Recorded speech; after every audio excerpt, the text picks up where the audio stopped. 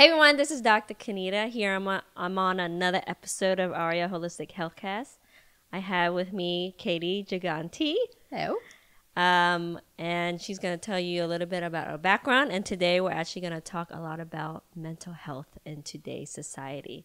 So welcome, Katie. Thank you so much for coming into the office today and hanging out with me because I know we always have really fun conversations in the office that Agreed. I've had to kick her out because I'm like, you got to go. But, I invited her because I'm like, we have such great conversation about mental health and relationships and all these things that relate to what we have to deal in today's society. So thank you again for joining me here today. Thank you for having me.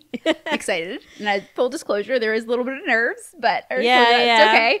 Trying to model and lean into it as I tell my clients. Mm-hmm. So yes, I always enjoy our conversations. So I'm excited. Yeah. Hopefully we can, my brain won't go too off. No, I know. Yeah. We kind of go in a lot of different topics and, but I always think it's interesting. And we always seem to like trade books too. So get good my conversation love language. Books. Yes. But yeah, tell us like how did you get into tell us a little about your background and what you do and all that stuff so that people know what you do in life. Right. So I'll try to keep this a little concise, but I tend to, go on. So I am a licensed clinical social work clinical. So it's the acronyms LCSWC. And so what that means in my practical day-to-day life is I am a mental health therapist. But kind of to give you a little bit more of like the background, you had asked me how I became a therapist, which to me was just like comical. What's your story? Right. Yeah, I always like to hear someone's story, like how they got into what they did. Yes. And I love that too. I'm always trying to figure things out about myself and about others. So I really think it goes back to my childhood, right? It was something that it's almost like I always was. And it just took me a little while to catch up to it. Not that I was avoiding it, but I just didn't realize it. So I'm the youngest of four, pretty close-knit family. And I didn't really necessarily realize this until later when I look back in life, but I feel like there's always been an element of I was the mediator. I was the one that peacemaker, a little bit of peacekeeper. Like there was never anything like that I even remember being like horrific or terrible, but like I got along with all my siblings. They mostly got along with each other well, but like I'm also the youngest, so I feel like there's that whole, I don't think that I'm treated any differently, but sometimes I'm told differently, right? So when I went off to college, like I had no idea. I had zero clue as to what I wanted to do. And one of the many gifts that my parents gave me was I don't ever recall feeling an enormous amount of pressure as to figure out like what I'm going to do. Yeah. What is this going to mean? Yeah. Which we can talk about at some point. I see that a lot in teenagers and, some even in middle school, like there's so much pressure to figure out what they're going to do. And, that I think really can throw you. But so I started out as a history major because I love stories, right? But I was like, I don't want to be a lawyer. I don't want to be a librarian. Then I stumbled into my gen ed of a psychology class. I just thought that was super fascinating. Added that on as a major. And then I think it was my junior year, I added on sociology as a minor.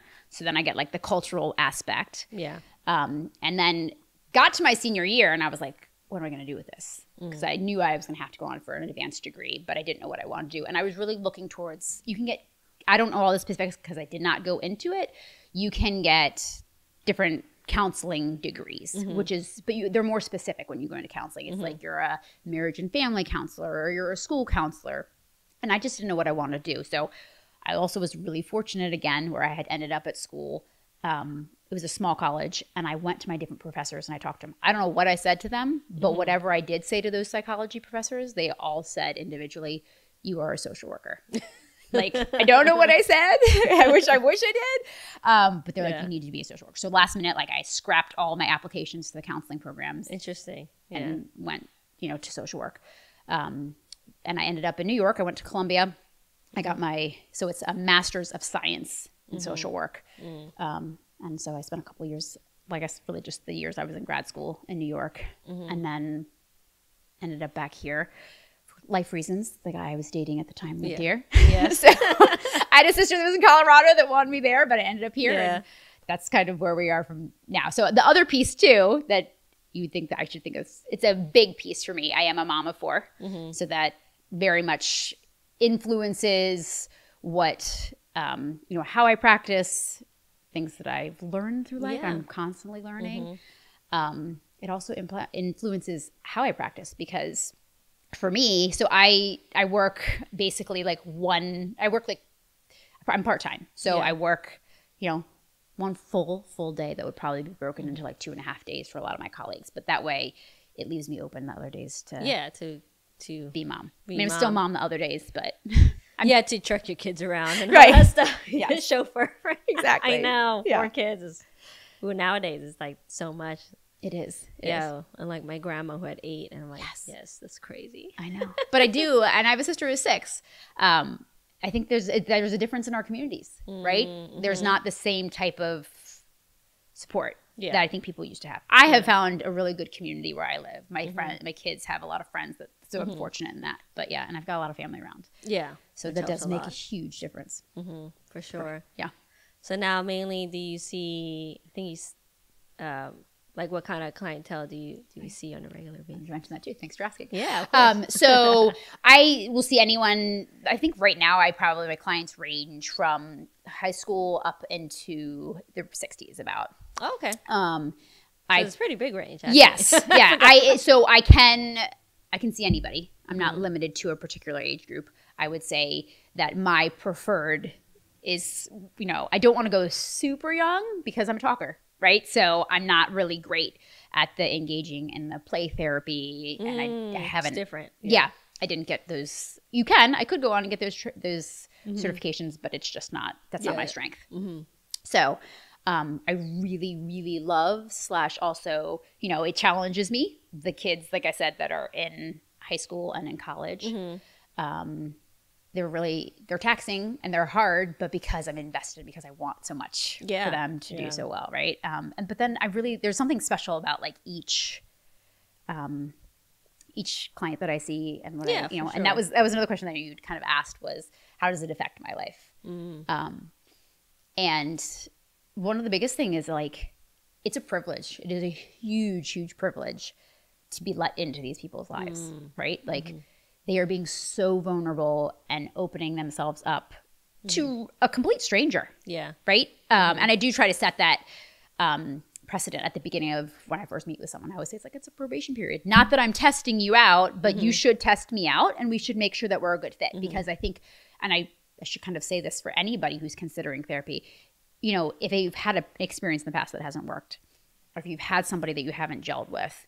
And that's not just saying you just don't like what they're saying to you, but you have this kind of gut response, then maybe it's time to part ways and find somebody else. But try, because, just like the world, there's different people for different, there's different therapists for different people. Yeah, I would say that there are definitely times where I really liked this one when I was in school. And actually during the pandemic, because the whole like emergency protocol, I was able to just Zoom with her, which was really nice. Yeah. And it has been more difficult, at least here. And I actually found someone I really liked, but I tried different other people. Yeah. I'm like, let me try other people, other therapists. And it's just like you said, I'm like, after a while you just don't gel. You don't get I don't want to say right feedback, but maybe it's just the communication is not there. Yeah. So I was like circled back to It's true though. And I think that sometimes too, I will say to my clients too, like, hey, if I'm taking you off on, like, I need to know what's in your head. I'm not a mind reader. So if this is helpful, if it's not helpful. And again, it's not always just that you like or don't like what the person is saying, because sometimes we really need to be pushed, gently nudged into those areas of discomfort. But I think there's a difference when like this is not helping. But a big thing, not just in therapy, I just feel like in life, a lot of times people, they don't like something. So our tendency is to be like, I'm done. I'm out of here, right? And how often do we pause and say, okay, but what's my piece in this? How am I contributing? Or did I even let the person know? Was I able to communicate? Did I think about communicating what my need is? Because nobody is a mind reader. Nobody really knows, right? And so there's a time, I think, that you want to try to invest and say, okay, like give the person the information that they need and give them an opportunity. You got to give fair chance and be like, right. But like you said, when they, I don't want to say push you, but when they kind of challenge you a bit into an area of discomfort, it's like, oh, shut down. I don't like this at all. And it's like, well, they weren't really attacking you. They're just trying to challenge you a little bit. Yeah. And it was funny. So this brought thought when you were talking. Yeah. I was listening to Lewis Howes. Oh, love him. Yeah. And of course, he was interviewing Brene Brown. Oh, your two favorite. Yeah. Yes. So this is actually a more recent episode, okay. and it was pretty short. But she talked about, I'm not going to quote this correctly, so I apologize. But like courage and bravery, and how she asked a bunch of Navy SEALs, and I was like, there's no act of courage or bravery that doesn't involve discomfort or feeling vulnerable and all that stuff. So if you think like, oh, being brave is like not uncomfortable or not putting yourself out there, then you're just being safe. It's not actually being brave. Yeah. I was like, super interesting. It is. And lately, I was really proud of my husband because he had some disagreements with a friend, and it's like close friend and all that stuff. So yeah, he didn't know how, he was thinking, he said, I don't know what to do. And, I mentioned today was his birthday. So. Yeah. Oh, right. So we were at the party, but all these things that can happen, we can get into boundaries, all that stuff later. But he was like, I don't know what to do in this case. So, but he, actually talked to him on the phone. Yeah. Had an uncomfortable conversation because it could go either way. You're like, oh, yeah. You're kind of confronting your friend about something that made you feel not great. Right. So I was like, that's bravery right there. Yes. Yeah. Yeah. That's tough to do when you're like, and it's a really good friend that you've known for, a long time. Yeah. And it's hard to kind of be like, hey, you made me feel kind of not great. Yeah. When you said this about me, it's like hard. And it's so challenging, right? And so I think though in those situations, and again, I struggle with this just as much as anybody else. When I'm the objective therapist, it's a lot easier to say these things, right? So I'm sitting there and I'm like, well, you're kind of really faced with two options, right? You either don't say anything and then you have this level of falsity. That's not a word, but I like it. I do it a lot, right? It's pretend. You haven't really let that person in. They don't know. And so then you're building on lies or frustration, right? And so like you said, they can't read your mind. They can't, right? Yeah, and this is a friend, other than be therapist. Right. And that's the thing. Like that's one of the scariest things about being vulnerable, because you don't know how the person's going to receive you, right? Yeah. Now, and I've had scenarios like this. There's one particular friend I can go back to. I could probably even tell you her name because she would, I think, 100% own it, which is a beautiful thing about this person. I don't think I've seen her in like 15 years, but she's still like, we just get each other, right? Yeah, and I had gone and I had visited her and like things had happened and I felt very slighted and like ignored. And I remember thinking, what are my choices? Now, what I ended up doing was I had sent, this is years ago, but I sent her an email and I just let her know what I was feeling. And I didn't know, it was probably a little bit easier because there was a little bit of distance, but she received it really well and she owned it, right? And I would say part of the reason we are so close is because she was able to hear where I came from. And that it was another layer. I already trusted this person, but now I really knew that I could trust her, right? And I think I crave that a lot, is like the ability to be my transparent self, right? Yeah. That's true acceptance when like you have friends, but you don't have to agree with people, right? And I think we're in this world now where we're such polarizing. Like we can have different views and still be friends. Yes, right? And in fact, that's going to help us grow. Yeah. Right? Yeah, because we need people with different views to really like challenge ourselves. And I think that's fair, But if it's the part where we're like calling each other names or not productive, as I tell my children. Yeah. I'll be like, not helpful. Degrading each other. And I'm just like, this is not great. We're not calling each other stuff. This is not good. Yeah. To go back to kind of like your friend and, how my husband kind of dealt with his, like, what do you think if they don't deal with it well? I guess what would be a good response to that? If the friend doesn't deal with it well, Correct. you mean? Yeah. So, and I feel like this kind of pertains to the boundary piece, right? And it actually, a lot of it goes back to you, right? So a lot of times, and this is the work that I do a lot, it goes back to us making our own decisions as, okay, so maybe they didn't receive it well. did I present it in a way that couldn't be heard? Who knows what happened with them? Do I want to circle back around, or is it something that I'm going to let lie? Also, it goes back to your values, right? Like, what was the issue at the heart? You know, tell me what I'm saying.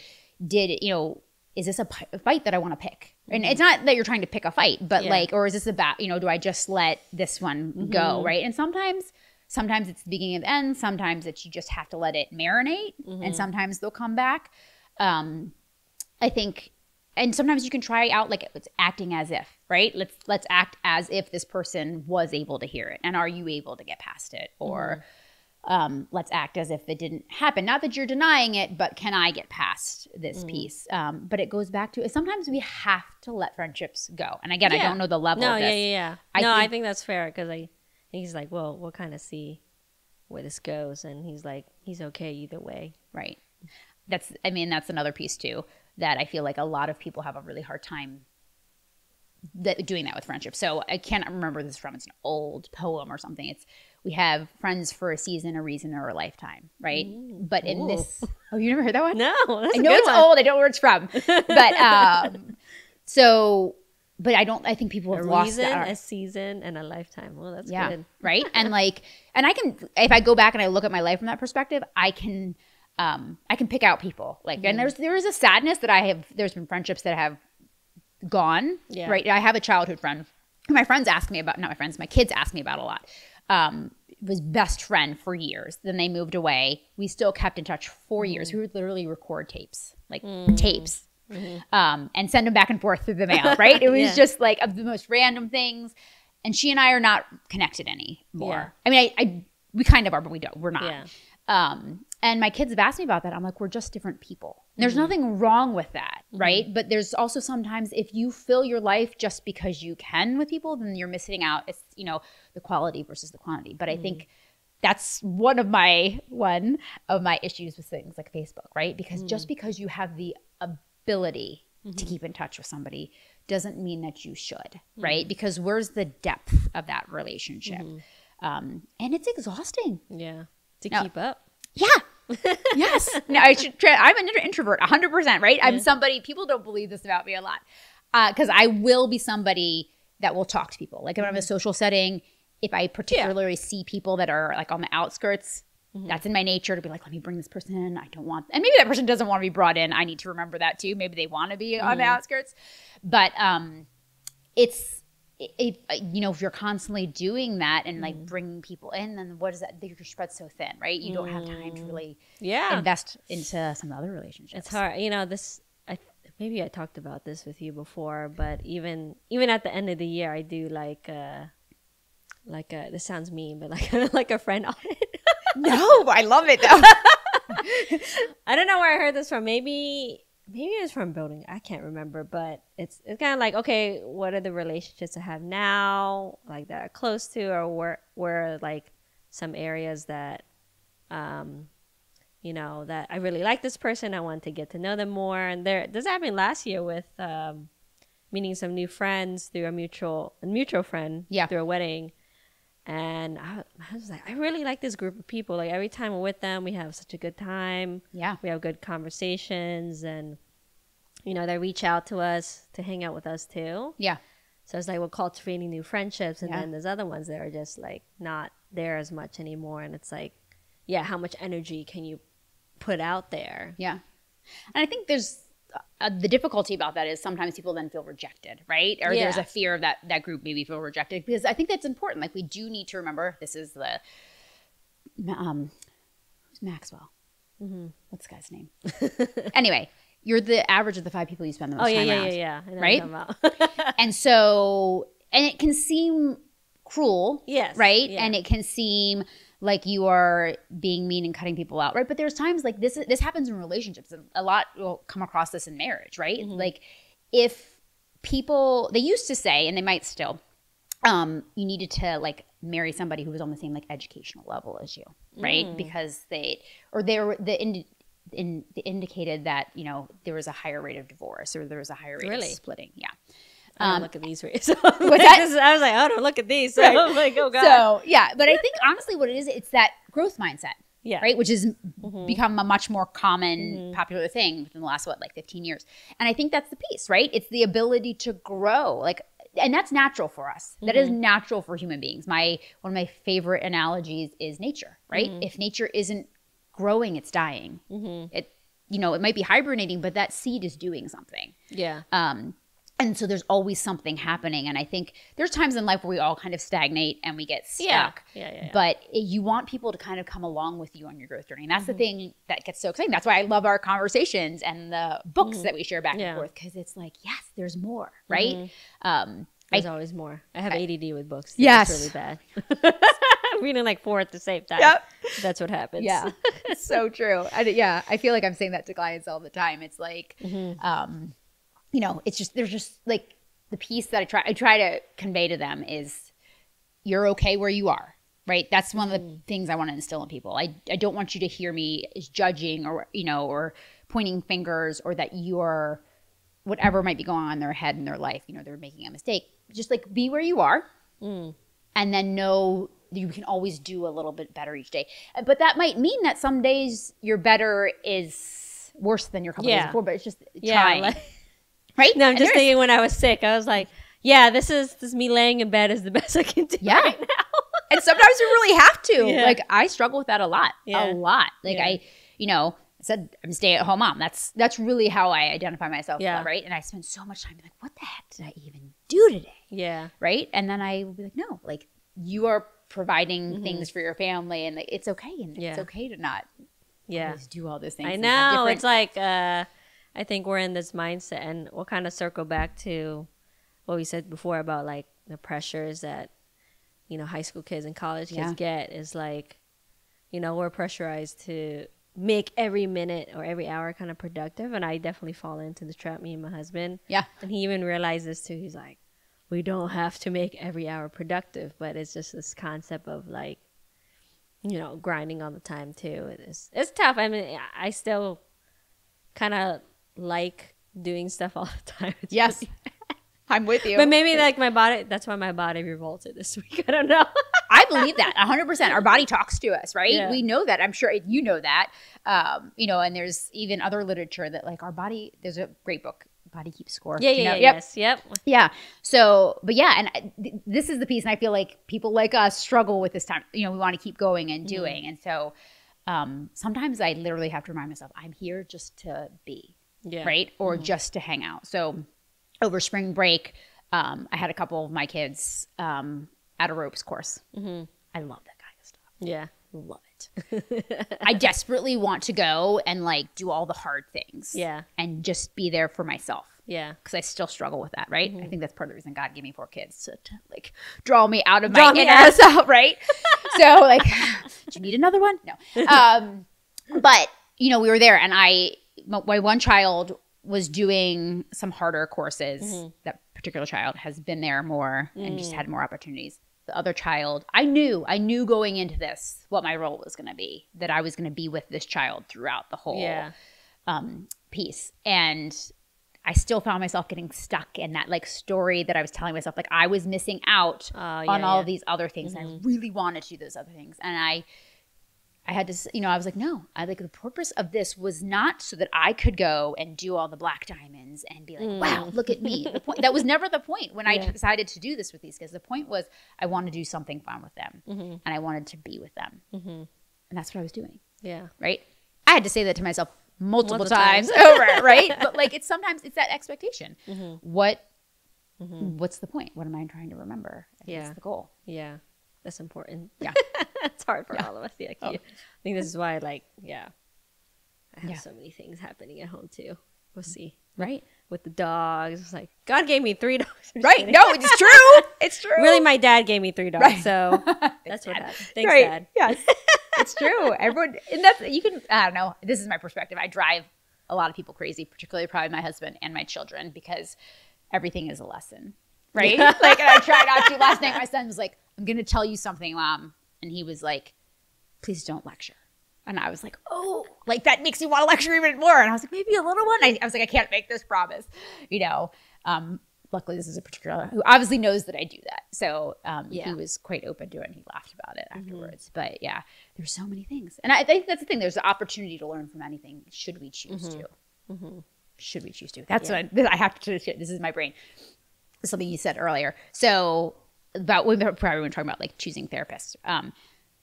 This is one of those stupid jokes, but like how many social workers does it take to change a light bulb? You heard this one before? Just one, but the light bulb has to want to change. That's so funny. Right? That's a good one. Like and I feel like Brene says that a lot too, because Brene is also a social worker. Yeah. But yeah, it's like you have to be in a space to hear things. And that's too, going back to even like with the friend, right? With your husband. Like if that friend was not in a space to hear things. That's why it's like I'm not a big fan of cutting people off right away. Like giving some chances. But also listen to people when they show you who they are. That's true too. That's great. Get some good nuggets there, Katie. Love it. I love the quotes. I do. Yes, so. I love the quotes too. But yeah, I think, when I wrote down the outline, we talked about healthy boundaries, which I think we spoke about. Yeah. And also you probably see a lot of the high school kids and the college kids going through, you mentioned before when you were going to college, you didn't feel any pressure, but nowadays I feel like it is like a whole different ball game. Like even I don't know if I felt pressured, but I think my parents didn't worry about me because I was pretty driven. Yeah. Right. I was like a self-driven person, so I'm like, she's fine, she'll figure it out. Right. Yeah. But let's say like someone's not as self-driven, which is okay. Like, I think you don't have to know what you want to do at 17, 18. Right. How are you supposed to know? Yeah. Right? I mean, there are some people. So, and speaking about that, so I feel similarly that my parents, like there was that innate trust, which can't always be taught. Hopefully, I hope and pray for a lot of people that like they at least have somebody in their life that they have that trusts them, because that's part of how I think we learn to trust ourselves. Okay.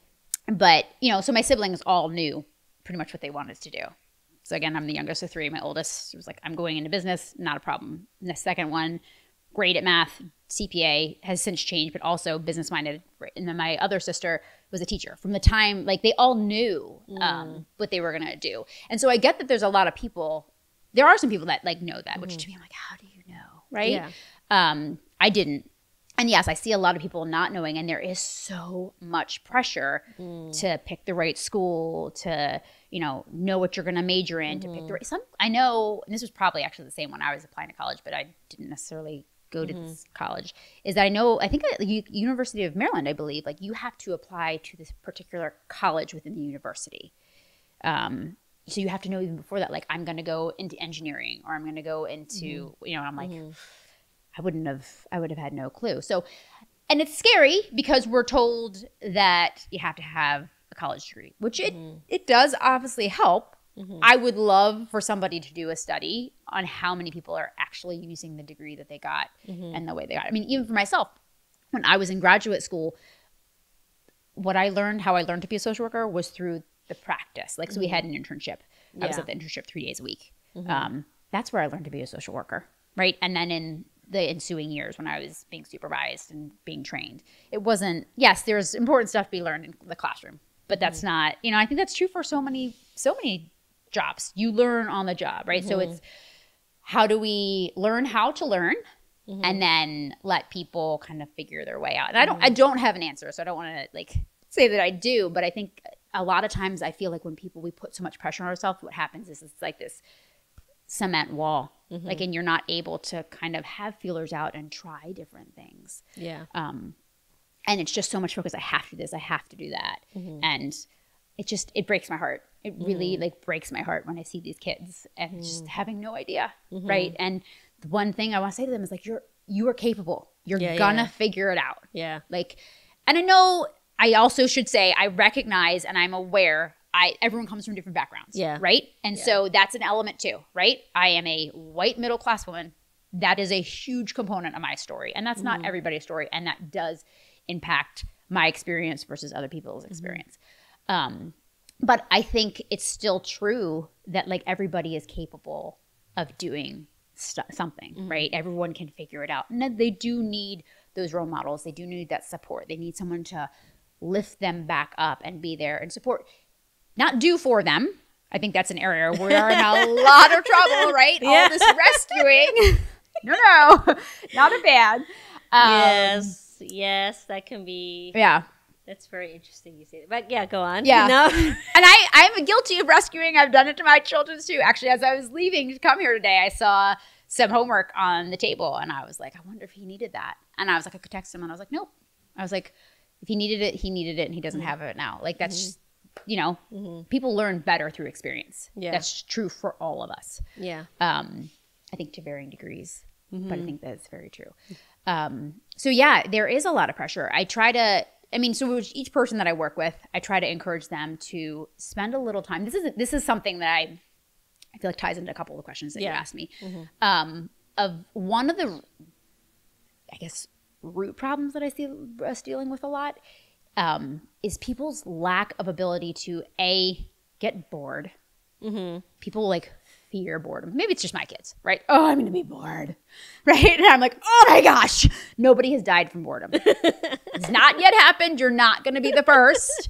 And in fact, amazing things can come from being bored, right? Yeah. I recall when I was young, sitting in the family room, the green rocking chair that we have flipped upside down, just like rocking, staring, right? Like I was probably bored, right? But like, I now like crave that time to like go back to that. And there were things that like and my mom always would say this. She's like, I loved being bored because so many wonderful things would kind of come into our head, right?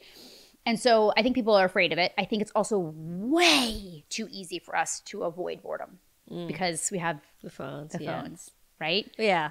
So it goes into like all the social media stuff. And so it's not, one, you're avoiding boredom. Two, now you're looking at what everybody else is doing. Yeah. And I think an important component for us to all remember is that, the biological part of our being, right? Because there are certain ingrained pieces of ourselves that are wired to keep us alive, right? And one of those is living in community. Because a long time ago, you had to live in a community to really survive. Right? Don't need to anymore. I mean, we do to a degree, but like you can pay for pretty much anything at this point. Now, that's not going to help your mental health, right? But it's going to keep your physical body alive. Yeah. And so that's the thing that I think is like, we know. Did you see The Social Dilemma? It's a documentary. Oh, I watched part. I didn't finish it. Yeah. But I know what you're talking about. Yeah. So like they have psychologists. They have people like me that work on these programs to draw people in. So it's working against your biology, right? And so one, it's really, really hard to put down. Two, one of the things that they're tapping into is that need to be connected to other people, right? So when we see, and I know everyone kind of takes this different way. Some people are like, I'm the disruptor online. I'm like, yeah, but you're still online talking about something, right? Which is not all bad. It's not all bad. There's been so much amazing things that have come from it, right? But I think you have to do it very mindfully, which I know is a big word these days. So I kind of hate it, but I also kind of love it. You like that on like boundaries is a big thing now. Right. But no one knows what that means, kind of. Yes. Because and I said this too recently. I was like, I think it's an amazing thing. I really do that a lot of these things are becoming common concepts. Yeah. But it's like, how many people, I can't tell you. I mean, I would be a millionaire, right? If people were like, I have OCD. Or that person's a narcissist. And I'm like, no, like you don't understand like the actual, like what that means, right? Yeah. Like, do you even really grasp what that means? So yes, it's great that we're talking about this stuff, but then I think that's also thrown around so casually that then people dismiss this stuff, right? And so we don't really understand what something means or like how it impacts us. So I don't know if this relates, but this is where my brain is going. So at my old job, I worked in the disability department, right? So I worked with a lot of individuals who had some sort of disability. I think we all have disabilities, but there were some times where the kids would get to a certain age and they'd never been told, right? And so this happened multiple times, right? The parents hadn't shared with them. And then it would come to the time the parent would be like, we need to share with them, whether because it's at school and it's an IEP meeting or something was coming up. And, what I would say to them a lot is it's probably going to go one of two ways. You're going to tell the child and they're going to be like, I know. Like, this is not news to me. Maybe you're giving me a name for it. Yeah. they, you know, they just don't care. It's just, you know, we all kind of know, and I really lost why I was saying this to you, but like we all know what we're dealing with, right? But it's like how the important thing is not, this is what it is. The important thing is not the label. The important thing is not always the symptoms. It's like, what's at the root of that, and how do I get to that, and how do I want to deal with that? Do I want to change it, right? Is that something, or is that part of who I am and that's how I function, right? Because a lot of times I use the word disabilities, right? But what if it's not? What if it's just a different way that you present in this world, and we need what's that new term? Oh, neurodivergent. Yes. That's what I've heard. Yeah. It's interesting too. But yeah, I do think even with, you know, I think we talked about this a little bit with disease. Is like people get so attached to their diagnosis too. So that's also, they're like, I have this, so I'm stuck with this. I'm like, well, we could do stuff about it too, right? Doesn't have to be. I mean, there's some things that are like, okay, this is kind of hard, but right. Well, there's always something that you can do about something. it, right? And I know we hadn't talked about this, but it's something that I'm dealing with, right? So I was diagnosed with celiac disease, which is funny to me because there's one part of me that's like, this is huge. And there's another part of me that's like, it's not a big deal at all, right? Yeah. And I've dealt with that, right? It's like, well, what can I do about it? I can get stuck in this place. And there are times when I do. And I'm like, man, I really want that piece of pizza. And don't try to tell me to have a cauliflower crust pizza, which previously I would have eaten and loved, right? But now it's this like arch nemesis. I know. Like, I want the like greasy, you know. I know. Yes. I get that too. So,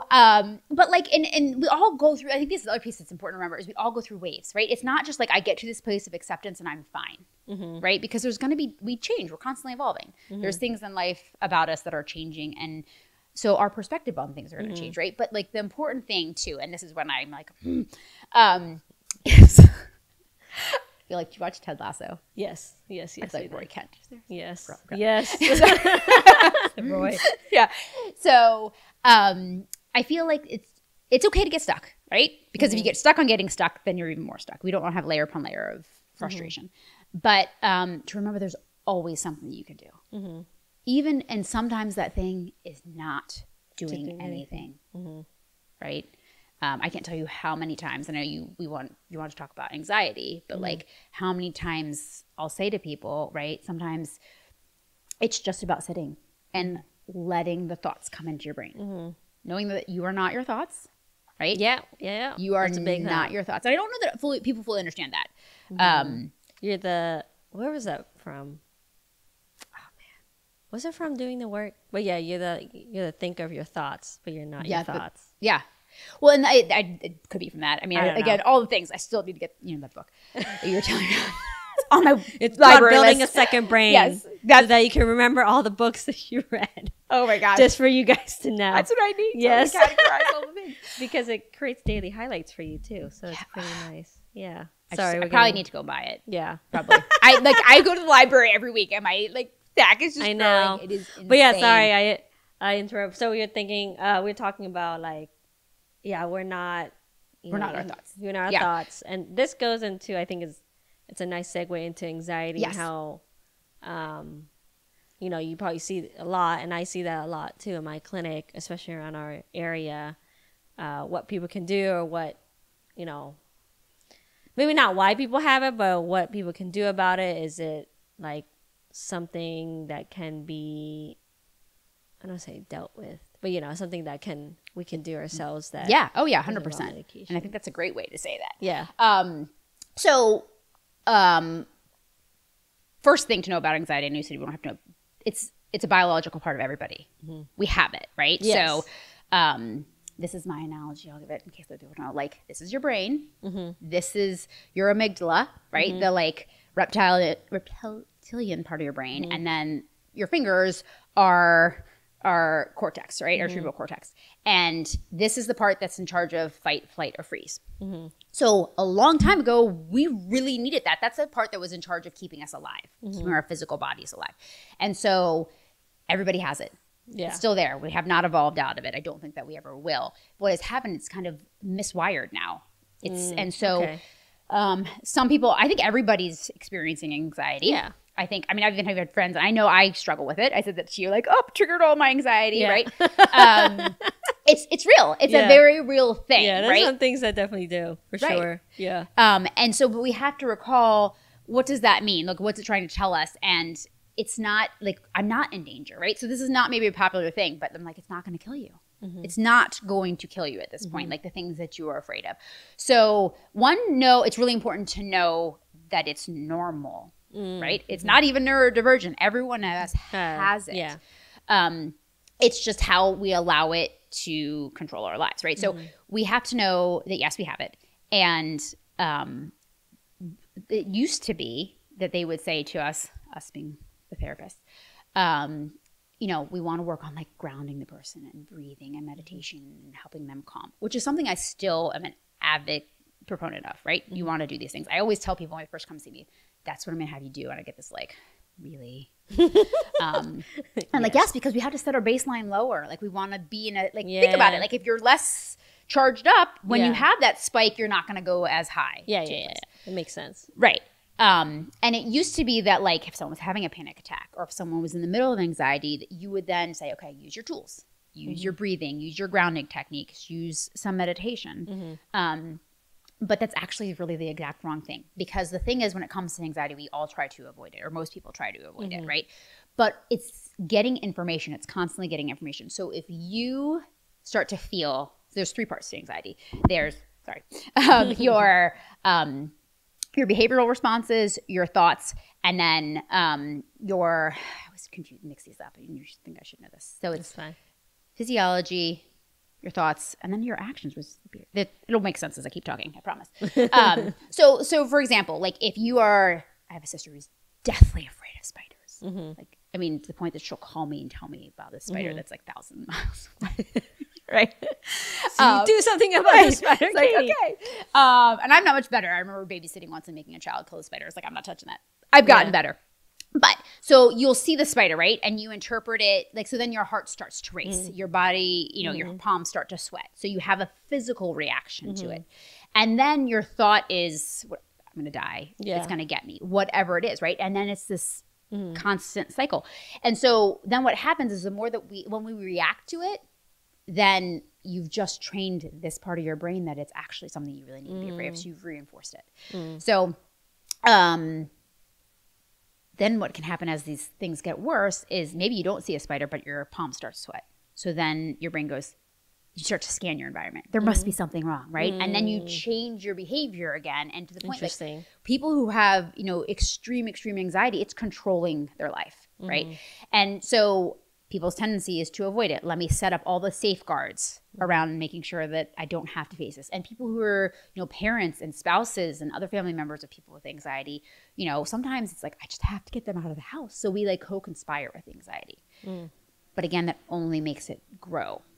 So again, I think the biggest tendency is to try to avoid it. Yeah. And the best thing to do is actually to face it. So you would ask me, like, what are some of the things that somebody can do? So like I said, 100%, like journaling, breathing techniques, meditation. You can find all this stuff on YouTube. You can get some apps, Simple Habit, Calm, Smiling Mind, or Headspace are some of my favorite ones. And do those things regularly, right? And going back to like, you are not your thoughts.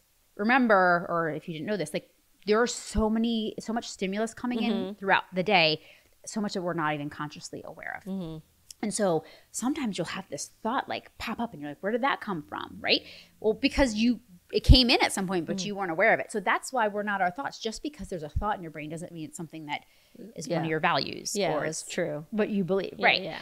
So the idea of just sitting for like 2 to 3 minutes and just letting the thoughts come in, right? And sitting in that discomfort. This makes me uncomfortable, right? It's almost, it's like shaking up a bottle of soda and just like, we need to slowly release that pressure, because if we don't, it bubbles up and boils over. So that's like a baseline for just every day. Yeah, big advocate for that. That's also where the cold showers come in. I know that maybe it's not. I know. We talked about it. It's all good though. Right. So the idea behind the cold shower is that Katie knows how I feel about it. Most people hate it, right? There's this very visceral reaction and response to like a cold shower, like wow, right? But the idea is that with anxiety, and this is the thing about anxiety, and I'll come back to the cold shower.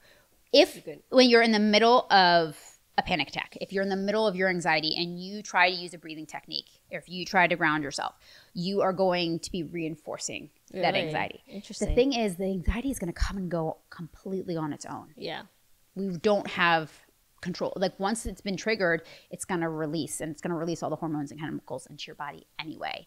So we kind of trick ourselves into believing that we did something to make it go away. And then we become reliant upon these tools rather than skilling up, as one might say, that you're capable. You are capable of withstanding this anxiety. Yeah.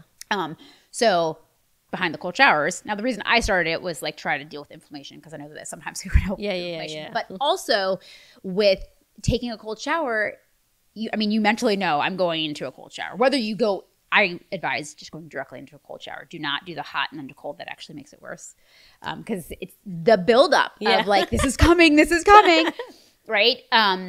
But your body will have a reaction to it.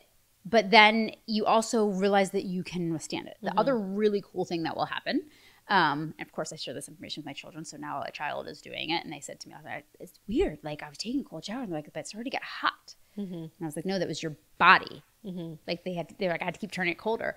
Because again, it's the same idea. Like your body takes input in and it responds to it, right? And so to be able to recognize that we can withstand this discomfort.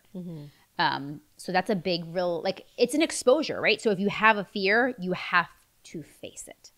Another tool that I really like, and this is again one that people are gonna be like, why, this should probably make it a lot worse, is to write about it. So, and I'm a paper and pen person. Don't pull out a phone, don't pull out a computer. I mean, you can, but you're gonna get a different response to when you actually write it down. Yeah, I agree with that. Even though I have a like electronic calendar, I actually write stuff down. Yeah. Because it's like, it's weird. It's a neurological process. I feel like. And there's a muscle memory. They know that with like when you took notes in class. Yeah. But I do it, I like that a lot in terms of writing it down, because then you kind of, it's almost like when you write it down, I know this is true. It's like, oh, it was just that. Yes, that's exactly what it is. That is exactly what it is, right? It's 100%. And I still have to remind myself that every day. I've started a practice of writing out. I used to do, my husband does it too. I haven't done it. My husband does it. So I'm freaked out. He's better than me. It's not better. Not better. I'm just kidding. It's very common to do the gratitude practice, which I have tried. I have tried so desperately to do. And I do it, right? And it still feels like fake. But I think it's still important to do because it can draw your mind towards the positive. But the discomfort piece I found actually much more productive for myself. And I think it's different. It was all different types of people. But yes, it's like, that's what it was. Or it objectifies it, right? It takes it out of being trapped in here. I think Brene uses this too. Did you ever see the movie Gremlins? Are you familiar with Gremlins? I think I asked you this. Okay. The idea behind Gremlins, like an 80s like horror movie. Yeah. I don't like horror, so that's probably I don't think it was that bad, because I think I saw it when I was young, which would not have happened. But the idea behind a gremlin, these little, like there's a cute furry, like little gremlin, right? But if you feed it after midnight, these other like terrible, gross gremlins come out, right? But if they come into the light, they die, right? I know this is a Brene thing, right? So it's the same thing with our thoughts, right? If you feed it too much, it's going to grow. And if you keep it in the dark, it festers, right? So when we bring something out, that's another beautiful thing about finding community to talk about it, right?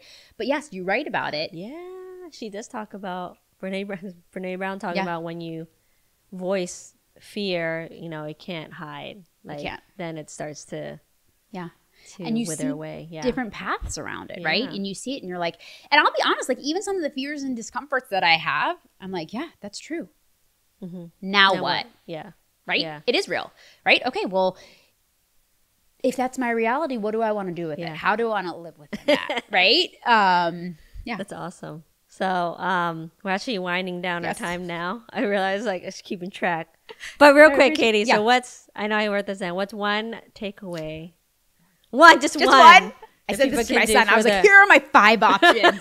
What do I go with? That you can, one takeaway people can do for just their mental health. It can be related to anxiety or anything that you think is important. So I think this applies to all. And it's this concept of make sure you're setting your expectations appropriately. And what I mean by that is do not expect life to be easy. It's not. It's not for anybody. Life is hard. We just don't always show it, right? You either see the highlight reel. Yeah, yep. Even in day-to-day life, right? How many people are going to go up and be I remember my brother once said he was walking somewhere and he was working an event. He owns a catering company, and he asked like, "Hey, how are you doing?" The person's like, "Actually, really not good." And he was kind of like, you weren't expecting that. We expect people to say fine. So remember that most people are not gonna share, right? And that's okay. But life is hard for everybody. But the hard part is the good part. Like that's where we grow. Like if you take the moment to pause and think back on the times in your life when you're most proud, right? It's typically not the time that someone handed you something, whether it was a present or a gift. It's something that you did. Yeah. Right. And I can pick out a lot of those moments in my life. And they were always times which I was like, there was something that I thought that I couldn't do. And I probably couldn't do it alone. Or I didn't even know that I had the capacity within me. Right. So like the hard part's the good part. That's it's that whole cliche piece. But like the beauty's in the process. The beauty's in the growing. Right. And to finding our own inner strength. And so and again, and I'm speaking to all of those clients that I can see over the years, like you are capable. You are so capable. And that's the part that like, I know I said like, maybe I didn't say it here, but like teach somebody to fish rather than give them a fish, right? And I have this inclination to go out and like just wrap somebody up. I'm not necessarily even like a huge hugger. Are you better for that? But like wrap them up in a hug. Yeah. And I want to because I want to like pass along that strength, but I also want to be like, you can do this. Like you can do this. Sorry, last piece. This is a ropes course thing. That child that I was with, right? They were like, I can't do the next one or the one after that.